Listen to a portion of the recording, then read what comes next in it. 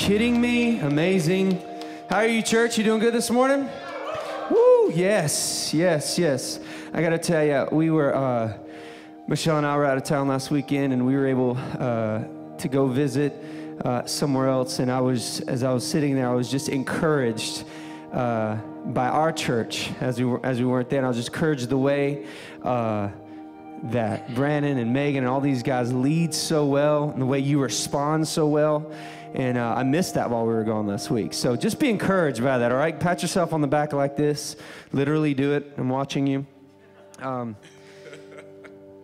it's going to be a good day today. We are finishing up. This week is our last week in our James series, and then we're walking into one that we're really excited about called Grave Robber Series, and it's going to be amazing. It's going to be truly, truly amazing, and we're excited about today. We're really excited about Easter Sunday. How about you?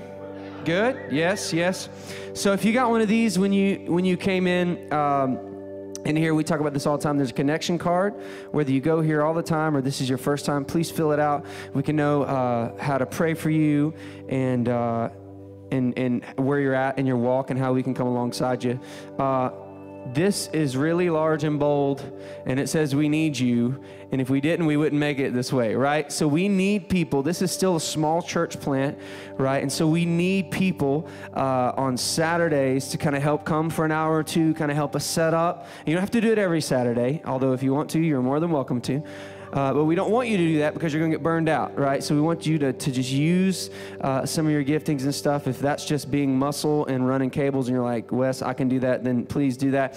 And we need some people to join us on Sunday mornings to help be greeters. And so it says right here about 20 people to serve just once a month, right? So once a month. And so if you would like to do that, on the greeter, just write greeter or setup on the connection card, which is this. And so please do that. There's a lot of good stuff happening. Am I missing something? I'm trying to figure out if I'm missing something that's good. The Lord is good. Come on. Y'all know what I'm saying. He is. Hey, go find somebody, go cross the aisles, go say hey to somebody you haven't met before. We'll be back in just a second.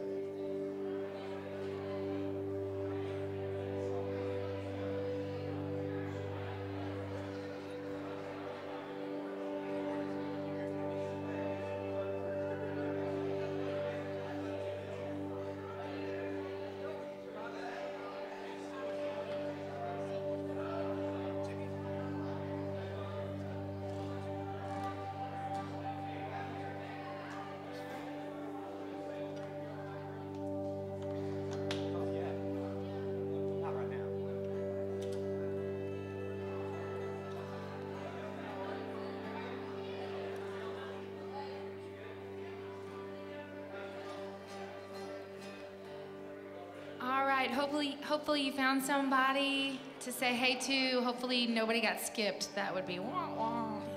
So we're glad you guys are here. I just wanted to, before we jump into our next set of songs, I want to read to you guys a scripture.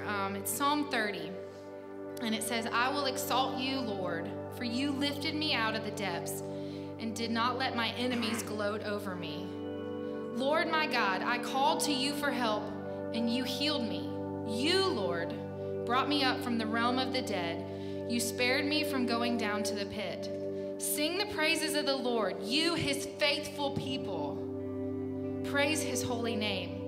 For his anger lasts only a moment, but his favor lasts a lifetime. Weeping may stay for the night, but rejoicing comes in the morning."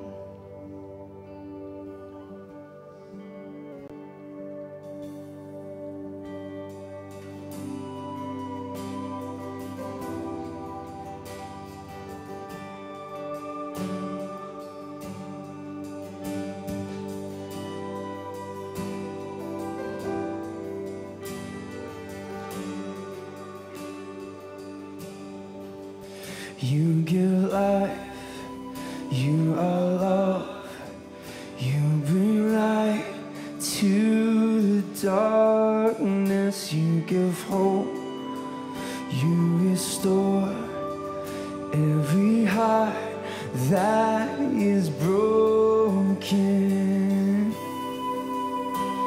And great are you, Lord. It's your breath in our lungs.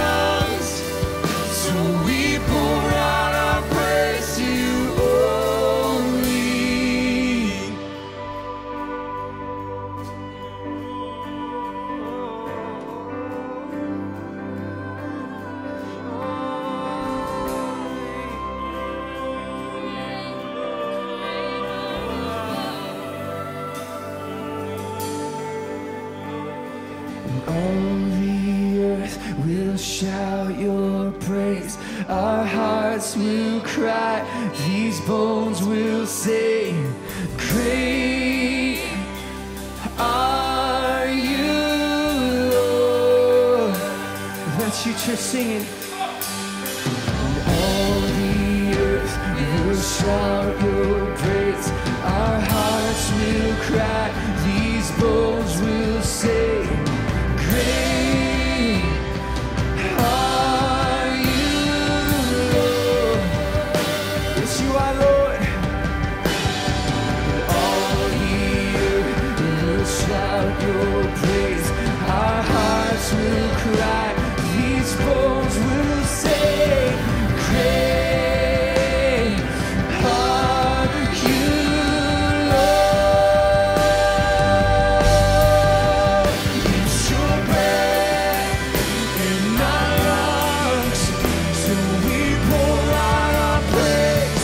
We pour out our praise. It's your breath in our lungs, so we pour out our praise to you, oh, it's your breath in our lungs, so we pour out our praise. We pour out our praise. It's your breath in our lungs, so we pour out our praise to you only.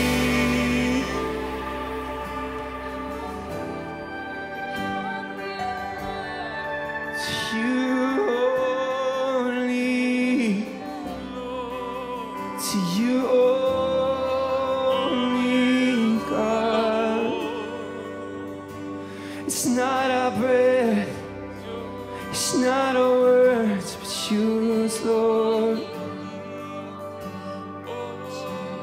You give life, you give breath.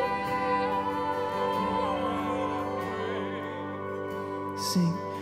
It's your breath in our lungs, so we pour out our praise.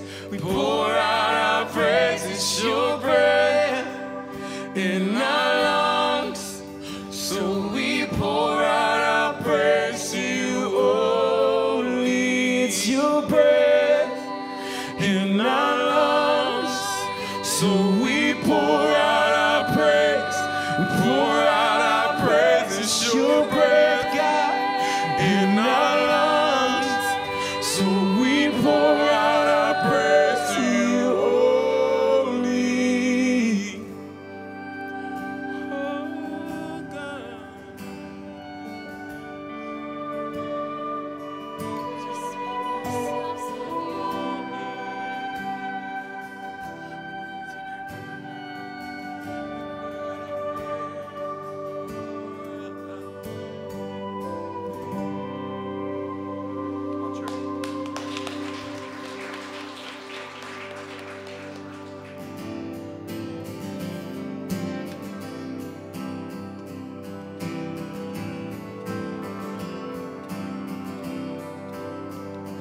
I believe in the sun. I believe in the risen one. I believe I overcome by the power of his blood. Amen. Amen. I'm alive because he lives. Amen. Amen. Let my soul join the one that never ends because he lives.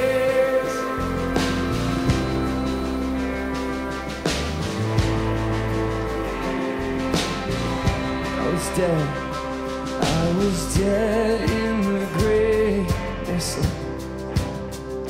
And I was covered in sin and shame. I heard mercy call my name. He rolled the stone away.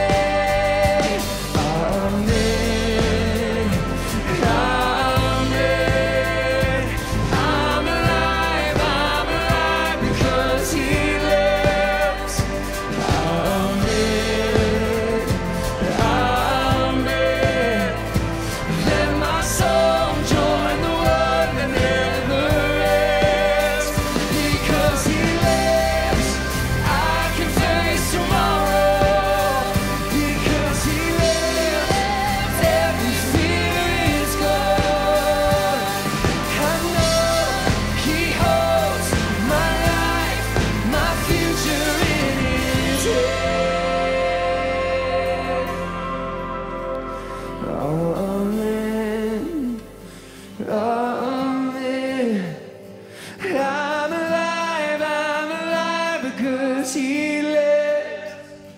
Amen. Amen. Let my soul join the one that never ends. Amen. Amen. I'm alive because he lives. Amen. Amen. Let my soul join the one that never ends because he lives. Because he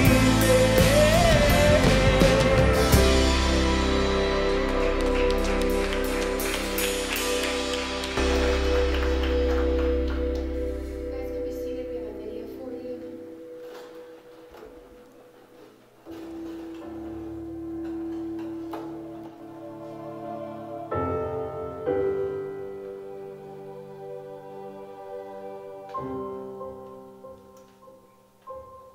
Okay, let me get this out of the way.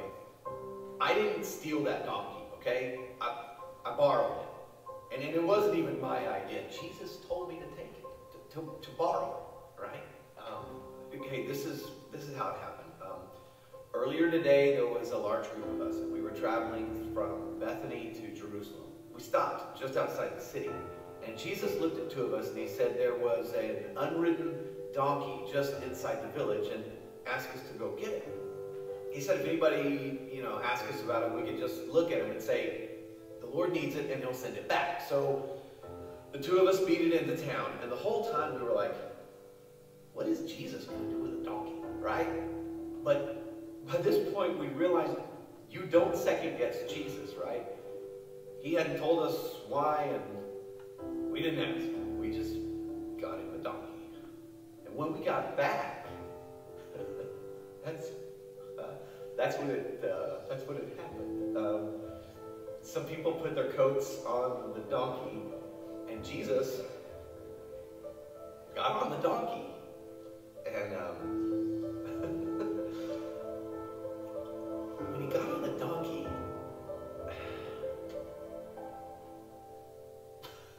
I don't know. It's like everyone started shouting and dancing and singing, and some people were throwing their coats in front of the donkey. There was some of us that grabbed some palm branches and we started waving them in the air.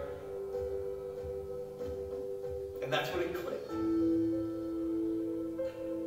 Jesus had finally arrived. And I know that sounds weird. No, it's like this. In the past, we would get excited because Jesus would do something, a miracle, or there would be some parable or something he said. We'd get excited about it. And Jesus would always be like, shh, come on guys, no, just be quiet, And then we'd come up with some idea, hey, let's do this or let's do that. And Jesus would be like, no guys, not now, not now. But today, today was now.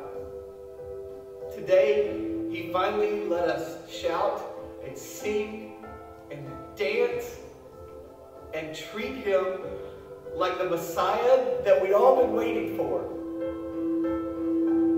He finally showed up. I don't know. I don't know what tomorrow holds. It feels like it's something big, but who knows, But it doesn't matter what happens. Because Jesus showed up.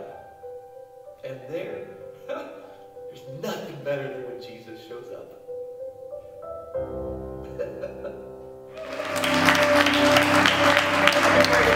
I just thank you that you're with us.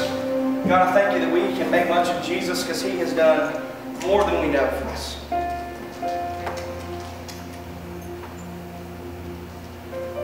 Father, I just pray for us that we would just respond to your Spirit right now. Lord, you're here. Good Lord, you're here. Your presence is on us. And Father, I thank you that you're so good and you're so gracious and you're so kind that you invite us into you. Lord, knowing you is eternal life. life. It says in your word that in your presence there's fullness of joy. And so I just pray today, God, that you'd speak to our hearts from your word. And I pray it in Jesus' name. Amen. You guys be seated real quick. Where did Patrick go? Hey, Patrick. You may or may not know this is Patrick Sweeney. And Patrick is getting married Saturday. And the girl has said yes, and she said yes to the... Are you here, Samantha? Come here, Samantha. Come here. I think you're here. We want to pray for them this morning, and so we're really excited about you guys, and we love y'all, and love how you serve the Lord, and you know, God's growing Catalyst. There's one of the small groups who's like made it their mission to grow Catalyst like babies everywhere. So that'll be on y'all's list later on too, keep babies. But we want to pray for them. So I'm going to pray for them, and if you would just join with us, we would encourage these guys by our prayers. So Father, I thank you so much for Patrick and Samantha. Lord, I thank you that you brought them together. God, I thank you that you are their Savior, and you're their Messiah, and God, I pray for them. I pray you would just bless them with a marriage that gives you much glory. Father, you bless them with a family. God, you bless them with futures that are just written by you, Father, that is just full of excitement and adventure and grace with each other. So God, I just lift them up to you. I pray for them. I encourage them in the name of Jesus. Thank you, Father, that you are their God and they are your people. And I pray all this in Jesus' name. Amen. Now give them a hand if you would.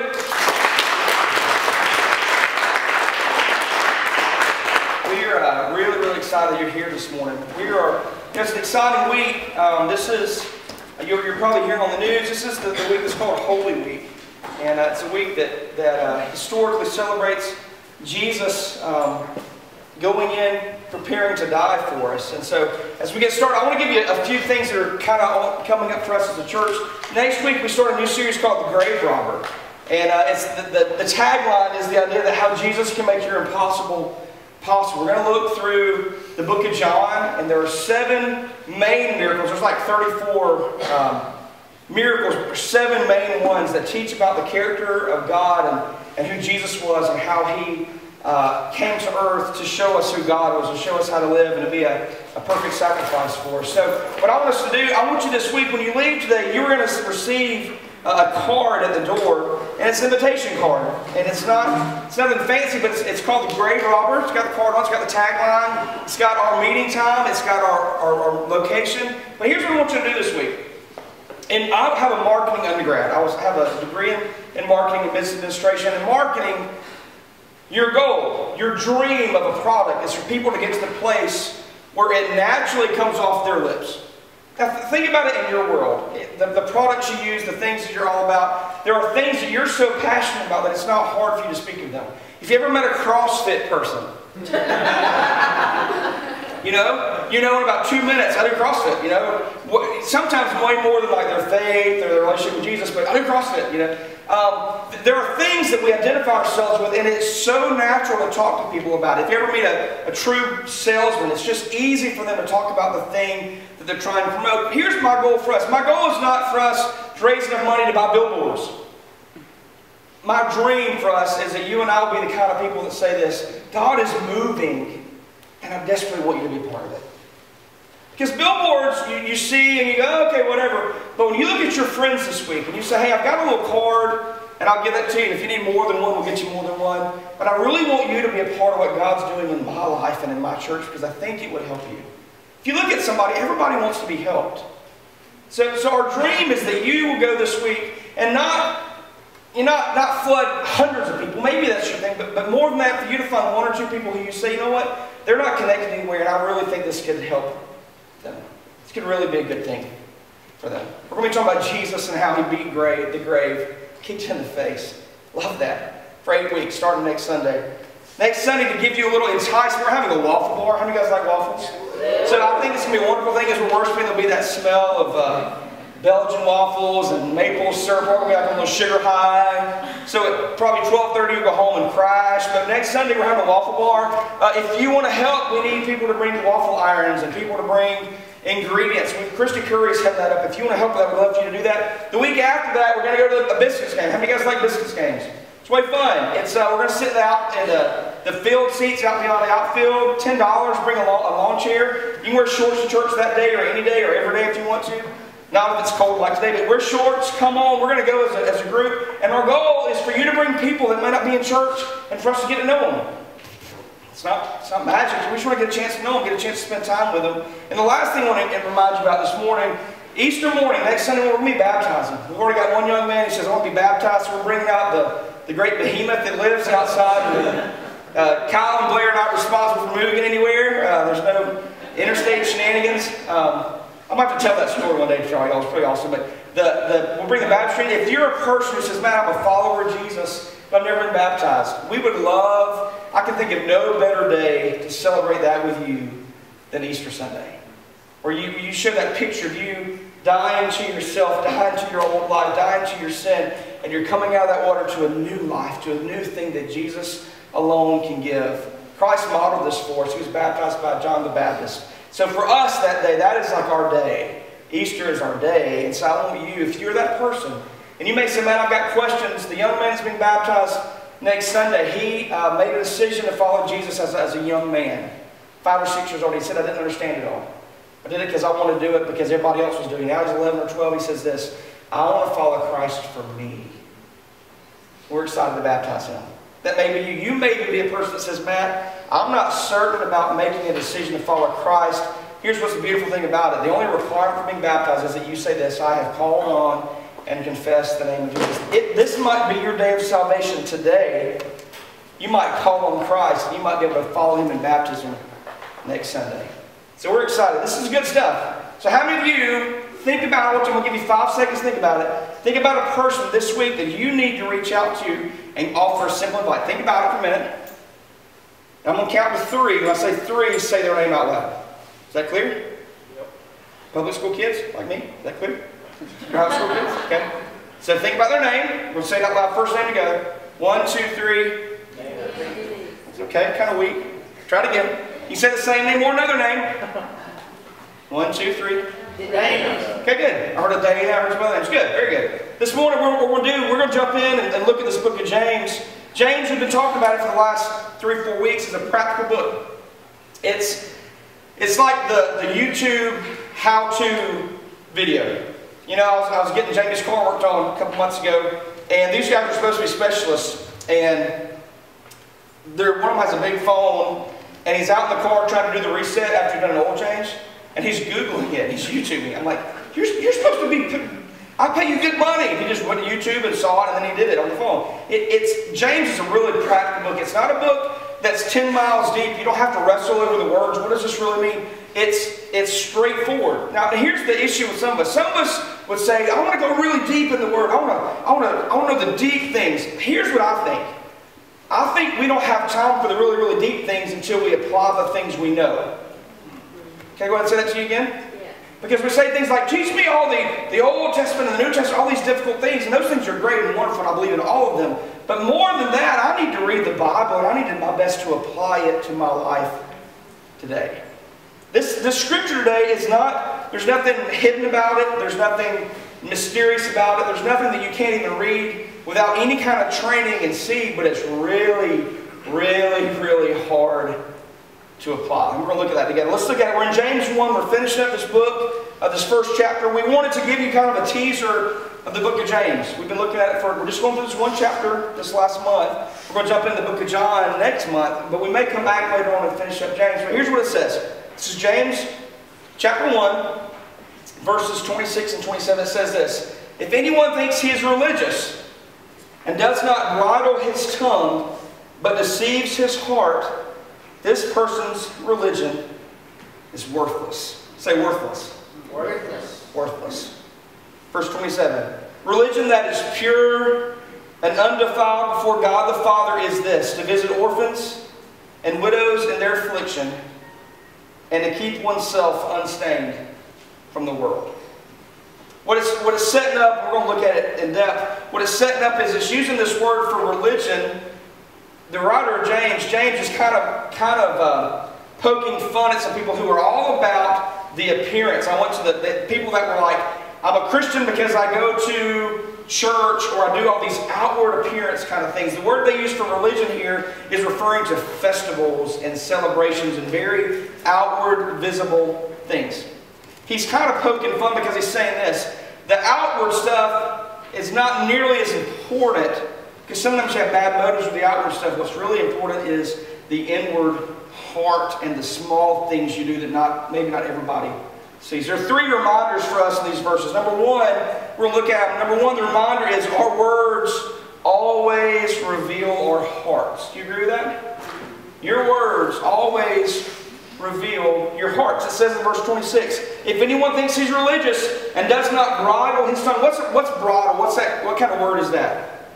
You use that bridle with what? With a horse. Madeline, how big is the bridle you use to use Buddy? Show me with your fingers. How big is that bridle piece in his mouth? 4 inches, 6 inches? If you don't know what a bridle has an attachment. It goes into the gum of the horse's mouth. Now, a horse weighs how much? 1,500 pounds. The bridle weighs how much? The piece? Less than a pound, probably. Sometimes it's aluminum, different things. And what that does, it's like if you're ever wrestling with your brother or sister and you can hook your finger in their cheek. They won't do anything. I learned with Blair one time, I was a little guy. If you grab somebody's toes and pull them apart, they'll do anything you want. Anything. Go to the store, get me a pizza. No. Okay. Same thing. That horse, that huge horse, you put a small bridle in his cheeks and you pull that bridle back and it will stop and do whatever you want it to do. And the Bible uses that strong picture for us because we've got to learn how to bridle our tongues. It says, if anyone thinks he's religious and does not bridle his tongue, deceives his heart, this person's religion is worthless. The word worthless in the Greek, it means without worth. Deep. Worthless. I don't know about you, but when I die and stand in front of God and I say, I've had this faith in you, I don't want him to ever look at me and say, your faith was worthless. These are real words. We need to have a faith of substance. My mom, this is how I think. I wrote like a billboard, your tongue will inevitably advertise what is inside of you. Next slide, guys. Like a billboard, your tongue will inevitably advertise what is inside of you. So think about the way you talk. Jesus spoke to this, and he said this in Matthew 12. He said, either make the tree good, that's your life, the way you live, and its fruit good, so make your heart good, the fruit will be good, or make the tree bad and its fruit bad. Look at this, for the tree is what? Known by its fruit. Your words are the fruit of your life. And people will tell me all the time, I'm not a bad person. But this is what Jesus says. Then he says, you brood of vipers. This is a really strong word. How can you speak good when you are evil? For out of the abundance of the heart, the mouth speaks. Think about that. The things that you say reveal who you are. The things that come out of your mouth, you can say you are one thing, but what you are comes out of your mouth. I have a guy I know that used to say the 11th commandment is, thou shalt not jibe thyself. Meaning, you can say whatever you want to about you, but what comes out of your mouth is really who you are. So let's ask this. So what's in your heart? Do lies come out of your mouth? If lies come out of your mouth, then your heart is a lying heart. Does gossip come out of your mouth? Now, Blair and I have family members who will say, they'll call us and say, you need to be praying for. And then they'll list this horrible thing this person has done. But because it's under the guise of, you need to be praying for, it's okay. That's not okay. It's just Christianese for I'm about to gossip. And I don't want to feel guilty about it. Okay? So what's come out of your mouth? Does slander come out of your mouth? That's in your heart. How many of y'all love hearing these things? Isn't it awesome? Woohoo! Okay. Does constant negativity come out of your heart? Out of your mouth? That's your heart. Don't elbow each other, by the way. I'm seeing husbands and wives look straight forward. You can talk about this later on after lunch. But if that's what comes out of your mouth, I just want to love you enough to tell you this. That's because your heart is full of those things. Jesus himself said, out of the mouth is the overflow of your heart. Does confusion come out of your mouth? Does doubt come out of your mouth? See, we sometimes won't even realize who we are. Find somebody that loves you today, that really loves you, not a husband who doesn't want to fight. Find somebody that's willing to speak and say this. What comes out of my mouth a lot? Ask them. What comes out of my mouth? Because that's the overflow of your heart. I'm not a person who encourages people. Well, you don't have an encouraging heart. Well, I'm just critical by nature. No, you have a really negative, critical heart.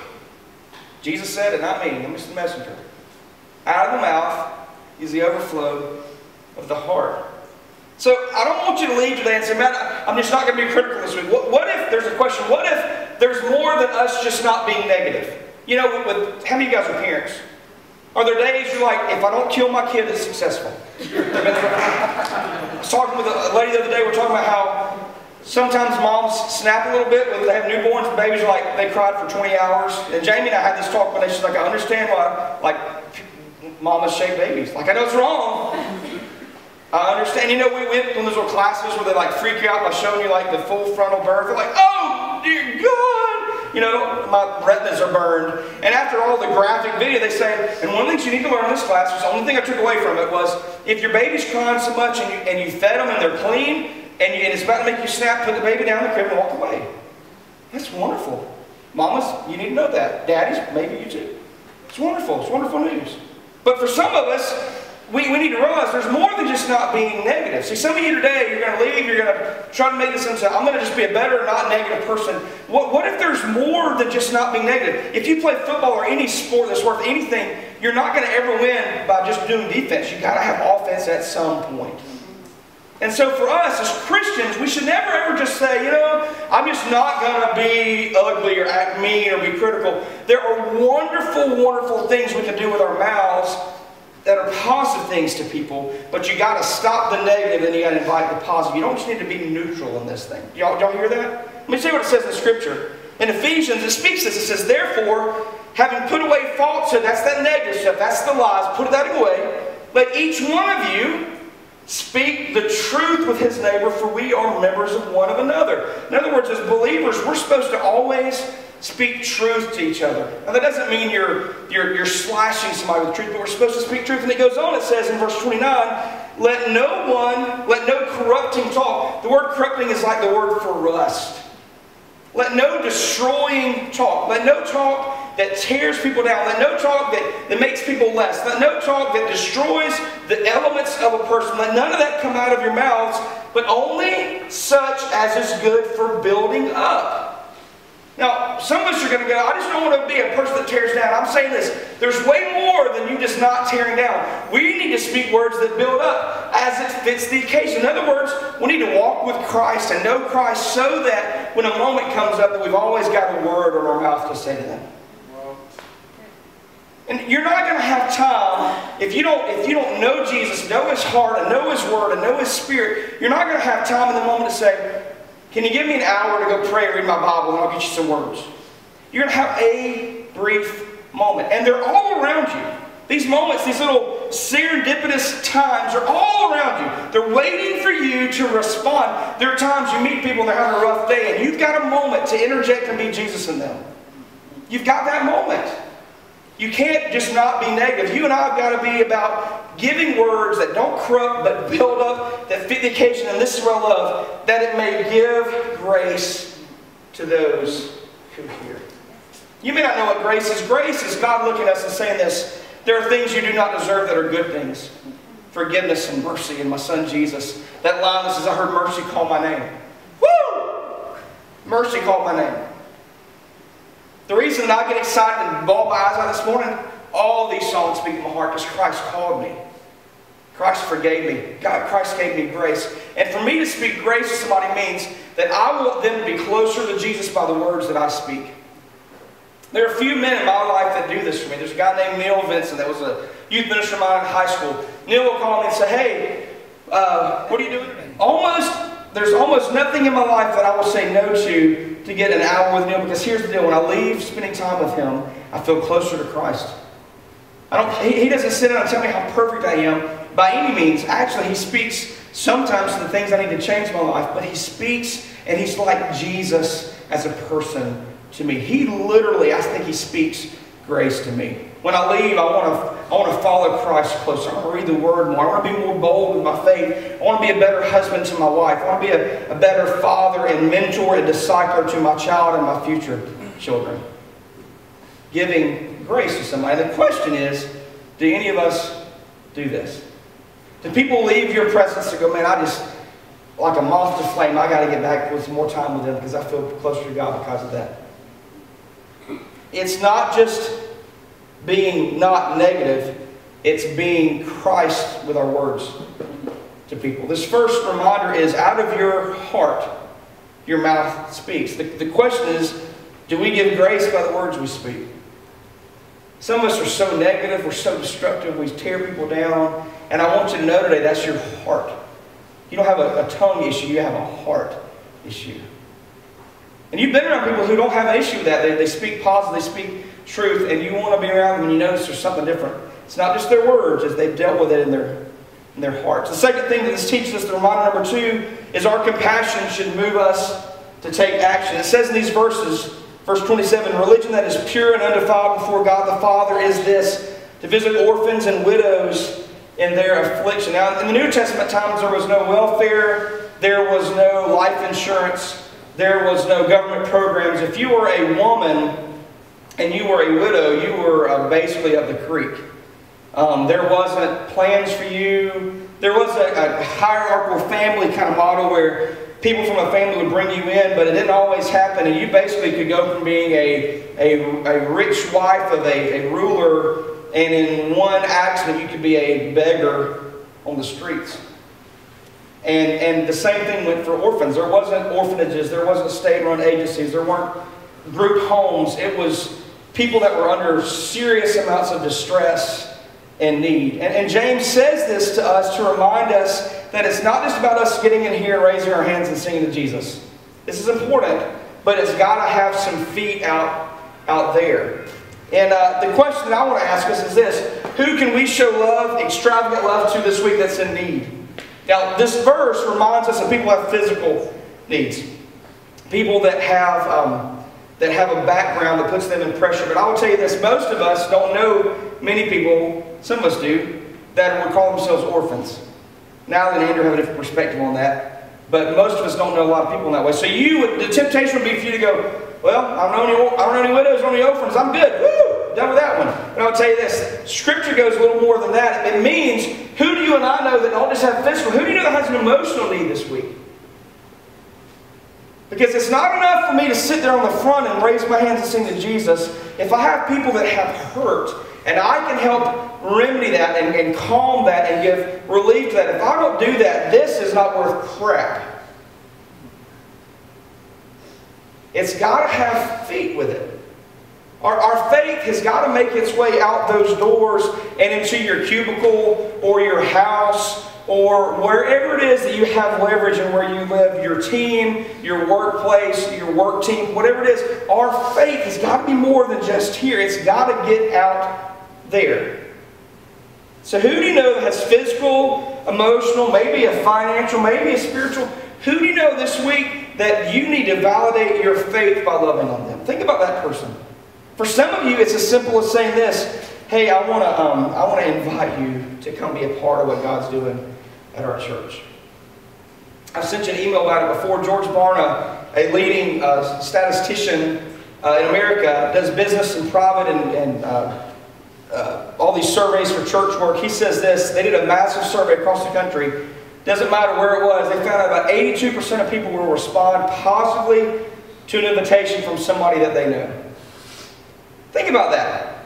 That means this week, statistically, if you go out and have 10 people in your life that you know that aren't involved in church, and you reach out to them and say this, don't just invite, but you need to bring them and say, hey, I'd love for you to come sit by me and be my guest at church on Sunday morning. Statistically, 8 of those 10 people would come. So why do people not come? Because we don't what? We don't invite them. It's not on you, it's on me too.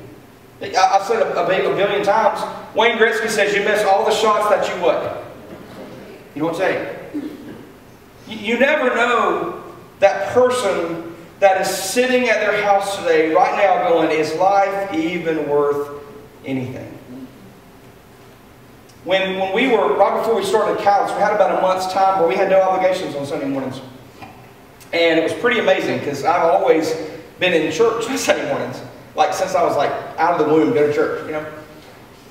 And so one Sunday I told Jamie, we're about to start this new church. We'll be going hard at it for years. So let's go get breakfast. So we went to go get breakfast at Flips on the corner of Vaughn and Taylor Road. Well, they were still Flips. Now it's the Shrimp Basket.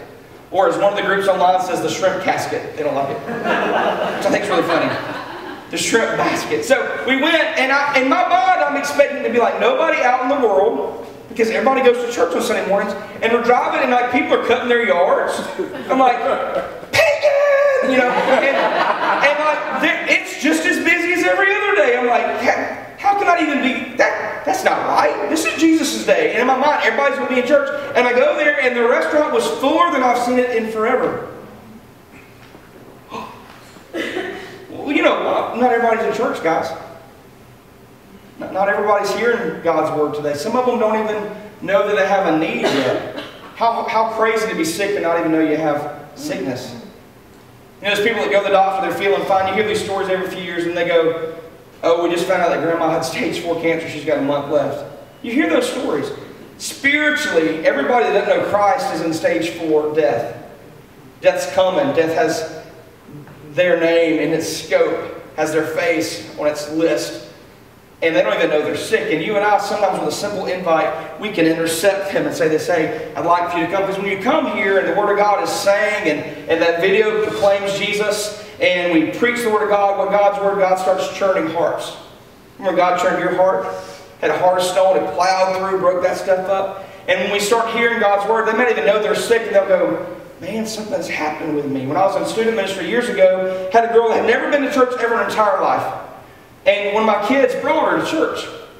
This girl's name was Jackie. She came up to me after the service, and I led worship and preached, and she said, I don't know who Jesus is. This is what she said. But every time you say His name, I cry. So what's the deal with that? Little redheaded 17-year-old girl. I said, Jackie, the deal with it is that he was man, He was God. He died in your place for your sin. All the things you've done wrong in your life that you feel guilty about. He came to make you new and forgive you of it and give you a new life and a new hope and to make your life count. And she said, well, how do I know Him? It's like this awesome, like scripted movie. I said, the Bible says if you confess with your mouth and confess with your mouth, Lord Jesus, and believe in your heart God raised Him from the dead, you'll be saved. She goes, can we do that right now?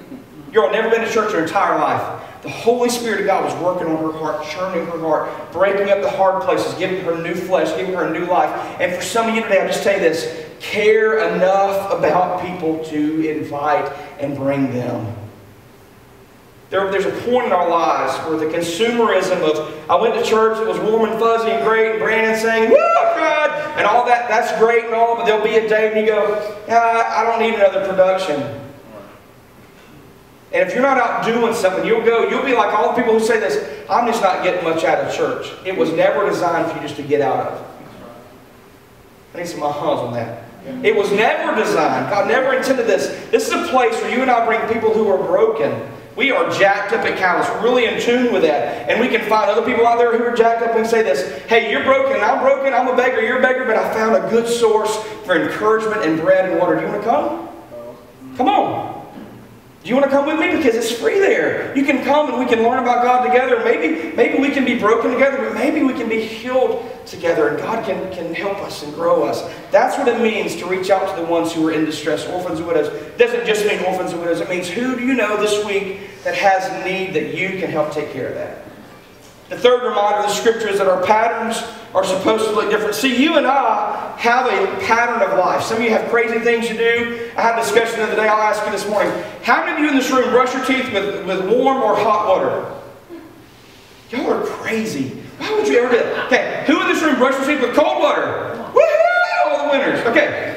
I don't know why that's so... I don't know why you weird people do hot water, but it makes me want to gag. My wife, when we got married, we're on a honeymoon. It's got this double vanity with this nice bed and breakfast, and I'm brushing my teeth and look over, and she turns a little dial with the red. I'm like, "Are you about to scrub your face? What do you need the hot water for?" She goes, "I'm going to brush my teeth." I'm like, Did you just start doing that? Like, why did you not tell me this before we got married? I thought I knew you. You know? That's a pattern. We all have little patterns we do. Some people, if you ever watch the show, everybody loves Raymond, the big brother has the OCD thing where he touches his chin with the food. You've seen that? We all have patterns. You have things you do. I double lock the car. Like anybody's going to steal my 2007 Ford Taurus with a trailer hitch on it. I better take care of that one. The clear coat's coming off. Click, click, you know. I should go like unlock, unlock, big sign. Steal me and destroy me completely. That way I can get $40 from the insurance company. No, we have patterns. There are things you do with your life that are your patterns. And the patterns show off who you are. It says in James 1:27, the third reminder is that pure religion is to keep oneself unstained from the world. That word unstained, think about it. When you have a stain on something, you have removed the substance that caused the stain, but there's still a lingering memory there. You make a lot of money selling things that remove stains. You know, at our house, I'm big about coasters on the wood because I don't want a water stain. And in our lives, the flip of this verse is that we can, if we're not careful, we can have stained lives. In 1 Peter 2 it says, but you, this is talking about Christians, people that are Jesus followers, but you are a chosen race, a royal priesthood, a holy nation, a people for His own possession. Isn't that great words? That you may proclaim the excellences of Him. This is God who called you out of darkness into His marvelous light. I hardly ever refer to the King James, but I love this verse in the King James. It says, but ye are a chosen generation, a royal priesthood, a holy nation, a peculiar people. We're supposed to be different. We're supposed to look different, sound different, walk different, talk different. That you should shew forth, I don't say this ever, the praises of Him who hath called you out of darkness into His marvelous light. We are supposed to be different. The pattern of your life, as you're following Jesus, should be an ever-growing, getting more and more different than the world. Some of us, we get Christ and we start this, we go, you know what, I can do what I want to now. God's going to forgive me. I was telling Dallas that I had a period of time in my life where I abused the grace of God. I know God's going to forgive me because He does. And Romans speaks that. It says, what then shall we say? Are we to continue in sin that grace may abound? Some of you today, I can do what I want because Christ has died for me. Listen to this. By no means. How can we who died to sin still live in it? This is patterns, guys. We're all going to mess up. This isn't you're going to be perfect, but we have patterns. Verse 3. Do you not know that all of us who have been baptized into Christ Jesus were baptized into His death? Verse 4. We were buried therefore with Him by baptism into death, in order that just as Christ was raised from the dead by the glory of the Father, look, we too might walk. That's pattern. We too might have a pattern of a new life. The pattern of your life, if you follow Jesus, is supposed to change. Look at your life and look at the way you were, and if nothing has changed, if the patterns are the same, or heaven forbid, worse, you probably do not know Him. Because Jesus changes people's lives. There are things that were major struggles in my life that I don't even think about anymore. There are things that really wouldn't be a big deal to you, stuff of the heart, that He has helped me with the pattern of my heart. Our patterns are supposed to be different. I'm going to teach this real quick to you. In the Bible, there's two big fancy words you need to know. One is justification. It's got the word just as its root. And the word is sanctification. It's got the word sanctify or sanctity in the middle of its root, at the beginning of its root. Justification is the idea that when a person receives the forgiveness of Christ, it's like a legal transaction. God takes all of your sin, all of your guilt, and He puts that on Christ. It's like a legal thing. Think about it this way. Justification, just as if I'd never sinned. Justification. That's a one-time event. Christ did it for us, died for us. Sanctification is a cycle. It's a process. It means today, if you're a follower of Jesus, there hopefully are things as we worship today, as we've heard the Word, that God has been revealing to you about your heart. And you're going to go this week, you're going to say, God, forgive me for that foul language. Forgive me for that anger in my heart. Forgive me for whatever the thing is. And hopefully this week, because of the power of Jesus, you'll be in a little better pattern than you were last week. Sanctification doesn't save you. It's the proof that you are already saved. See, a person is justified first, And then you become this process of getting sanctified, getting cleaned up. I know it's big words, but there's no other way to explain it to you. Here's what it says in the Bible. We're almost done. In Romans 12:2, it says this. Do not conform to the pattern of this world, but be transformed by the renewing, that's the pattern of your mind. Then you'll be able to test and prove what God's will is, His good, pleasing, and perfect will. In 1 Peter it says this, as obedient children, do not be conformed to the passions of your former ignorance, but as He who called you is holy. Look at this. You also be holy in all of your conduct. That's the pattern, guys. So Christ cares about our words that come out of our heart. He cares about our compassion, the way we put our heart on people, and He cares about the pattern of your life. Some of you today, you say, man, I know Jesus, but your patterns don't really reflect Jesus. It's not where you need to be. See, a changed life is the only evidence that you're growing. If you look the same way you did, but you're like, nothing has changed, then there's probably a pretty serious doubt whether or not you have grown any.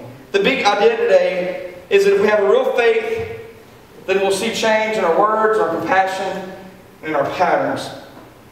Here's the thing that you need to know today before we're done. You can't change your words. Do you know that? You can't change your compassion. And you can't change your patterns on your own. The Bible speaks of us being dead in our sin. One of the songs today said, I was dead in my sin and shame. The Bible speaks to us being corrupt. The Bible uses words like depravity. Nobody really uses that word very much anymore. All these things that speak of a person apart from God being dead on the table, being away from God, being distant from God, naturally choosing wrong things. Look at a child. Give them a choice to do the right thing or wrong thing. They're going to do the wrong thing. Why do teenage boys destroy everything?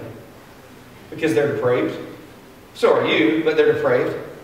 And the Bible speaks this. So for us, it would be easy for you to leave and say, you know, man, I'm just going to go be better. But we can't change these things. That's why we desperately need Jesus. Look at the model of Jesus with His words. At the moment that He was about to be crucified, it says that the Bible says He was quiet. He kept His mouth shut. On the cross, if Christ had for one moment slipped, He could have destroyed all of humanity with one word of His mouth, and yet He kept His mouth totally in control. It says giving grace. Is there anybody that's ever modeled having the right thing to say at the right time more than Jesus? When it speaks about having, the next thing is about our compassion. Look at Christ. You see Him interacting with people who were like adulterers, people who were bad people. And what did He always? He always offered grace to people. That woman caught in adultery, she's standing there and all the men have the stones. And it says the Bible that He knelt down and wrote in the sand. And I believe that He wrote down all the names of the girlfriends of all those adulterer Pharisees who were about to throw a stone. And then Jesus says this, he who is without sin cast the first stone. And the sound of grace hit the ground as those rocks thud, thud, thud. And He showed compassion. Christ is the perfect model of compassion. And then look at the pattern of His life. Christ, it says in John that He was the perfect Lamb of God, without blemish, without stain, without sin. He was tempted beyond anything we could ever face, and yet He lived a perfect pattern of holiness, communion, closeness with God. So for you and I today, the call is not, you be better. The call today is for you to say this, I desperately need Jesus. I don't need a better version of me. Forget me. I need Him. And sanctification is not God buffing up your rusty old car. Sanctification is you becoming more like Jesus. That's what we need as a church. This is not just go be better. Just go act better this week. You will fail with that. You'll fail with your words. You'll fail with your heart. You'll fail with your patterns. But the day we say this, give me Jesus, things start changing. Let my life be about Christ, and everything becomes different then. We're going to finish up with this verse in Romans 10. It says this, because if you confess with your mouth that Jesus is Lord and believe in your heart that God raised Him from the dead, you will be saved. For with the heart one believes and is justified, and with the mouth one confesses and is saved. So here's what we're going to do today. We're going to be band a little different than we talked about in the back. I'm going to pray for us. Blair's going to come give some announcements. When church is over, some of us are going to be lingering in the back. We've got a care center, and some of us will be standing back there. If you're a person that says today, Matt, I cannot do this. I've tried on my own. I can't do this, but I need Christ. I want to let you know this. I am inviting you to come call on Him.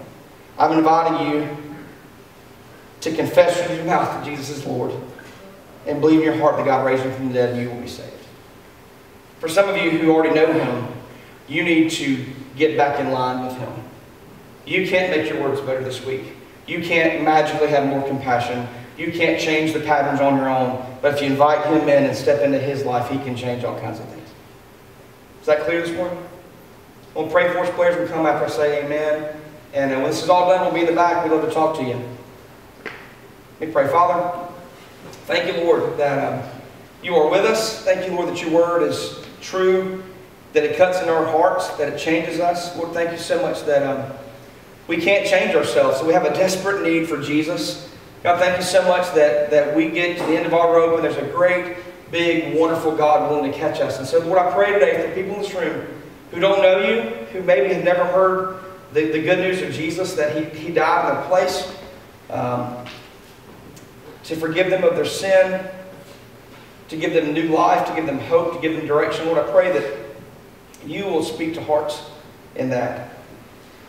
And Lord, I pray for conversations after the service is over that we can just enjoy each other's company, but talk about you. And if there's people that don't know you, Lord, I pray that I find one of us to talk with. And God, I just thank you for all this. Thank you for the way you're moving. Thank you that you're going to bring people next Sunday. God, let us be about that invitation. And I pray it in Jesus' name.